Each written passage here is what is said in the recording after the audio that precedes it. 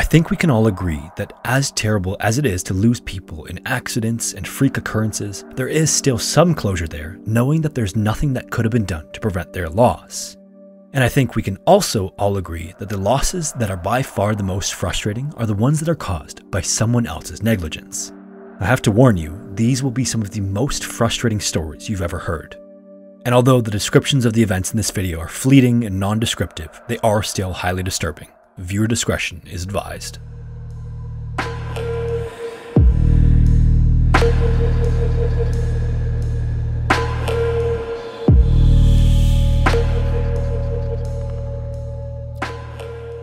In early June of 2011, workers arrived at the Vietnam Veterans Memorial Pool north of Boston and found that the pool was in pretty rough shape after having been closed for the season. The bottom was covered in leaves and sludge and garbage, and the water was a murky greenish-brown color. To make matters worse, there was no functioning vacuum on site to clean the bottom of the pool of all of the debris. But rather than delay the opening of the pool to clean it or wait until they could get a vacuum to remove all the debris, they went ahead and started going through the normal opening process. First, they added an additional 240,000 gallons of water to dilute the sludge. The hope was that this would dilute it enough that the pool's filters would then take care of the rest. Unsurprisingly, this failed, and so workers were ordered not to add the chemicals to the pool, which was the last step to making the water clean enough to be safe to swim. But then, for reasons that are unclear, just a few days before the normal scheduled opening, those chemicals were added anyway. Then, just like it had the years before, it opened on the 25th of June with the water still incredibly cloudy.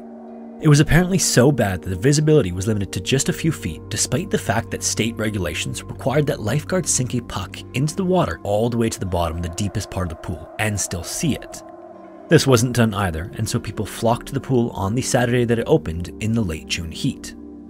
The following day, on Sunday, June 26th, a woman from the area named Mary and some of her neighbors and her neighbors' kids all decided to go to the pool to swim. In their group, there were 4 kids and several adults, and they all spent time by the poolside talking and swimming and taking turns playing with the kids in the water. At one point, Mary was playing with the 9-year-old son of one of the neighbors, and the two of them walked over to a big slide at the deepest section of the pool. The boy climbed up the ladder first, with Mary right behind him, and then she gave him a push, and he flew down the slide and into the water. He popped up out of the water and was laughing, and then Mary slid down and did the same. But when she did, she gained a little bit more momentum, and so as she came off the slide, she sort of grazed the boy as she hit the water. She surfaced right away and began to apologize, but before she could get the words out, she slipped back under the water's surface. The boy then tried to grab a hold of her to keep her afloat, but she was too far for him to reach. She then surfaced one more time, waving her arms wildly, but right away slipped back under the water and then to the bottom of the 12-foot depth. In a panic, the boy swam to the ladder at the side of the pool, got out, and went right to the nearest lifeguard. He told her what happened, but she replied back that she was on break. So the boy then went to tell a second lifeguard, who then told him that they'd do a pool check in a few minutes. Tragically, even if they had done a pool check, which they didn't, it was already too late for Mary. Obviously, this was an incredibly difficult situation for a 9-year-old to fully grasp, so after telling the lifeguards, he went back over to his family and started playing again, not really sure what to do. Then, since the group had sort of split up and were talking with different people, no one noticed that Mary was gone. Everyone just assumed that she had said goodbye to one person or another and didn't get the chance to come around to them. And because the water in the pool was so cloudy, no one knew that she was still down at the bottom. Eventually, it came time for the pool to close, so everyone left for the day. The gates were closed and Mary remained. The following day, so now on Monday, the pool opened once again and operated as normal. People swam, kids played, and the water remained cloudy. Mary's boyfriend tried to contact her, but after his calls went unanswered, he thought that she just wanted to be alone. The way the dynamic of the relationship was, this wasn't anything too out of the ordinary. And although Mary had 5 kids of her own, none of them lived with her at the time, so no one reported her missing. Eventually, it came time to close the pool again, and despite state regulations requiring bottom checks to be done on a daily basis, none were ever performed.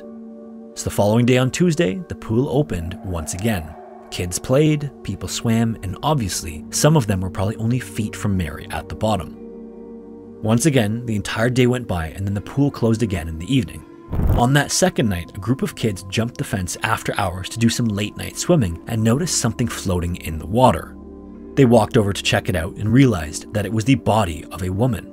Since it had been in the water for over 2 days, the normal decomposition process started taking place and caused it to float to the surface. Very quickly, the police were called and an investigation was launched. In the end, it was found that in addition to missing a ton of normal safety procedures, the pool's permit hadn't even been renewed that year. This led to a temporary shutdown of a total of 24 pools in the area and a complete demolition of the Veterans Memorial Pool. A new one was constructed in its place that is only 5 feet deep.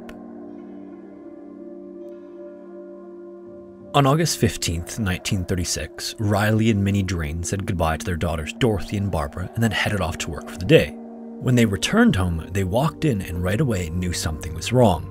While they were gone that day, an intruder had broken into their home and attacked both of their daughters. They ran to their room to find that, tragically, Dorothy had been assaulted and had already died due to blunt force injuries. Barbara would survive, but her injuries were severe as it was later determined that a hatchet had been used in the attack. Due to the brutal nature of the crime, this obviously scared residents of their hometown of Pueblo, Colorado. Not only was it a horrific scene, but the culprit was still on the loose, and apparently 2 other women had been attacked on the same day, leading the residents to believe that the attacks were connected and more could occur at any moment. This put pressure on the police in the town itself and the surrounding areas to arrest and interrogate anyone who might be involved.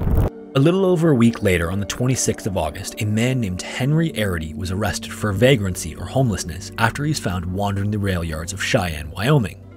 Despite it being hundreds of miles south of Pueblo, the sheriff who made the arrest was aware of the crime that had occurred just a few weeks earlier and that the search was still ongoing. So during Henry's arrest, the sheriff went through his normal questioning and then started to ask about where he'd come from. And as it turned out, Henry had just taken a train in from Colorado. Upon finding this out, the sheriff started to press a little harder on the questioning, and as he became more suspicious, he began to ask very directly if Henry was involved. To his surprise, Henry fully confessed to the attack. With a full confession, Henry was taken and placed in a jail cell, while the sheriff then contacted the Pueblo police station to let them know he had found the culprit. But then when he spoke to the Pueblo police chief, he learned that another man had already been arrested in connection with the attack named Frank Aguilar. This man was a laborer from across the border, and he'd worked with the Drain family in the weeks prior to the attack before being fired. Then, in addition to him knowing the family, an axe head was found at his home that matched the injuries found on the girls. But despite finding all of this out, the sheriff insisted that Henry was connected because he claimed that he was with a man named Frank at the crime scene. This was unfortunately either an outright lie or Henry was coerced into making this confession. Henry Arity was born in 1915 in Pueblo, Colorado, to parents that had recently immigrated to the US from Syria. His parents were also first cousins, and it's been suggested that this close blood relationship is what caused Henry and his siblings to be born with intellectual disabilities. Henry, for example, wasn't able to speak until the age of 5 years old, and then after he did learn to speak, his parents enrolled him in a school, but he was kicked out by the end of the year. The principal then told his parents that he was completely unable to learn anything and that he'd be best off somewhere else. His parents kept him home for the next few years before he was eventually enrolled in a state home for the mentally disabled at around the age of 10. Unfortunately, he lived there on and off for the next decade, but the conditions at the home weren't great either. Henry was mistreated by the other students and frequently got into physical altercations. So eventually, when he was old enough, he left the school, hopped on a rail car, and ended up in Wyoming shortly before being arrested. Following his arrest and false confession, Henry was taken back to Pueblo to be charged and put in jail. Unfortunately, despite a number of other inconsistencies, the charges remained and Henry was eventually brought to stand trial. From the start of the trial, Henry's lawyer tried to plead for Henry to be declared insane in hopes of keeping him from receiving the death penalty. Incredibly, after several examinations, Henry was simultaneously declared sane but severely mentally disabled. It was determined that his IQ was just 46, which put him at roughly equivalent to a 6-year-old mentally. Even more, it was noted that he was completely incapable of distinguishing between right and wrong, which means that he was incapable of performing any action with criminal intent. So even in the case that he had been involved, the charges should not have been as severe as they would for a normal person. During the trial as well, it was discovered that there was no physical evidence connecting Henry to the crime. On top of that, the other prime suspect, Frank Aguilar, also testified that he'd never seen Henry in his life. Then in addition to that, the surviving sister Barbara testified that Henry had not been present during the attack. But despite all of this, Henry was convicted of first-degree murder primarily on the basis of his false confession to the sheriff. This is a conviction that at the time carried the penalty of death. Following this sentencing, the Colorado Attorney General got involved in Henry's defense and tried desperately to get the conviction overturned. Unfortunately, all he was ever able to do was delay the punishment. Henry would go on to have his sentence delayed 9 times before it could be delayed no longer. While held in prison awaiting punishment, Henry was coined the happiest person on death row by the prison warden. Apparently, he could often be seen in a cell playing with a toy train given to him by the warden, And the reason he was so happy was that he didn't understand why he was there or what was waiting for him. During his final weeks, he was treated well by both the guards and inmates, but eventually, that fateful day finally came. Henry was asked what he'd like for his last meal, and despite not realizing why he was being asked, he asked for ice cream. During the meal, the warden asked about the upcoming process, and clearly, Henry had no understanding of what was waiting for him. Upon being told it was time to go, Henry even asked to have the ice cream refrigerated so that he could finish it later when he came back. The prison warden could be seen crying in the viewing room, pleading with the Colorado governor to prevent it from happening, but ultimately, Henry passed away on January 6, 1939 at the age of 23. Obviously, today, we know that people with mental disabilities are much more susceptible to coercion and false confession. In 2011, Henry Arity was given a full and unconditional pardon.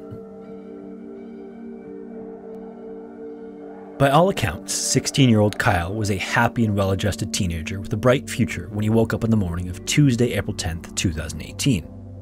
After driving to the prestigious Seven Hills School in Cincinnati, Ohio, where he was a sophomore, Kyle spent the day attending class and thinking about his tennis game scheduled for that afternoon.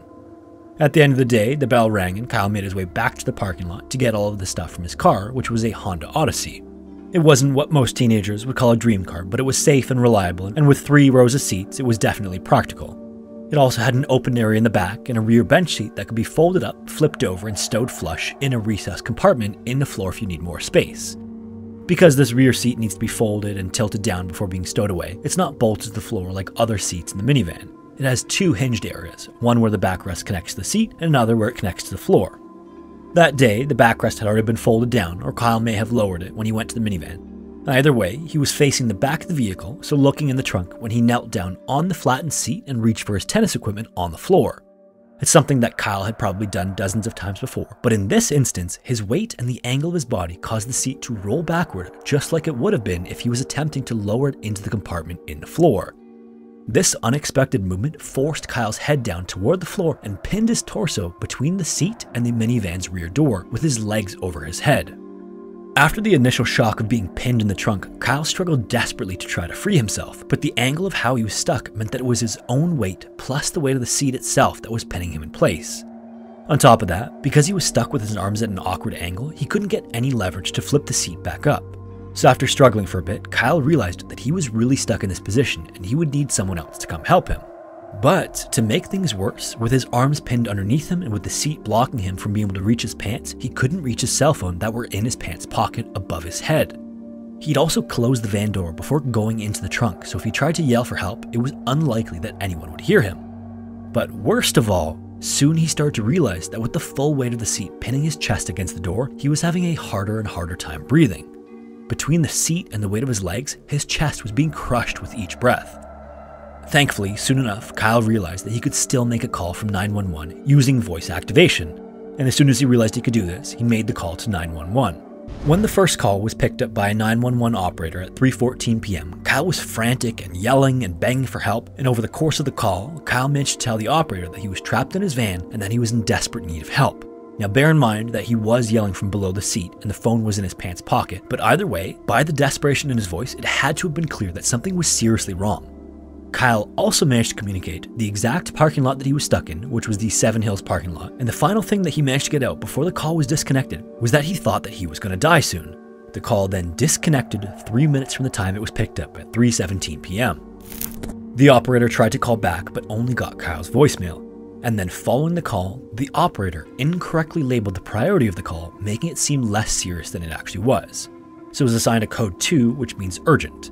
But for any situation where someone's life is in danger, like how Kyle described the situation and that the operator heard, it should have been given a code 3 indicating an emergency. The operator also made a note that Kyle might have been stuck in the parking lot across the street despite having the exact address of where Kyle was stuck. In any case, police were dispatched to the scene and arrived at the parking lot at 3:26 p.m., so just 9 minutes later.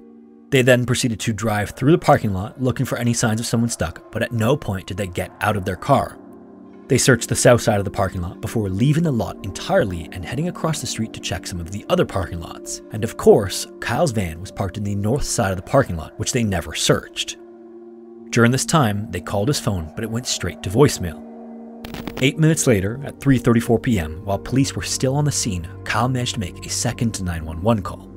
This call was taken by a different operator who answered by saying, "Cincinnati 911, what's your emergency?"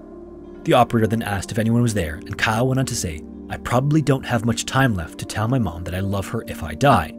He then wanted to say, "This is not a joke, this is not a joke. I'm trapped inside my gold Honda Odyssey van in the sophomore parking lot of Seven Hills. Send officers immediately, I'm almost gone." This was all recorded by the operator system. For some reason, the operator then hung up the phone call and called back only to get Kyle's voicemail. Incredibly, then after the phone call, the operator looked up the number and saw that a call had been made just 10 minutes earlier, but never went on to tell a supervisor or let police know about the second call. This was the last call made from Kyle's phone. Police officers left the scene just 3 minutes later at 3:37 p.m. That evening, after Kyle never returned home, his parents activated an app that they had to find his phone, which took them to the school parking lot. At just before 9 p.m., Kyle's dad found him trapped in the van. He quickly pulled Kyle out with the help of someone from the school and then tried to perform CPR, but it was already too late. Kyle's family eventually filed a wrongful death suit against the city for the role played by both the operators and the police officers. In 2021, a $6 million settlement was awarded to the family. Hello everyone, my name is Sean and welcome to Scary Interesting. Thank you all so much for watching, and hopefully I will see you in the next one.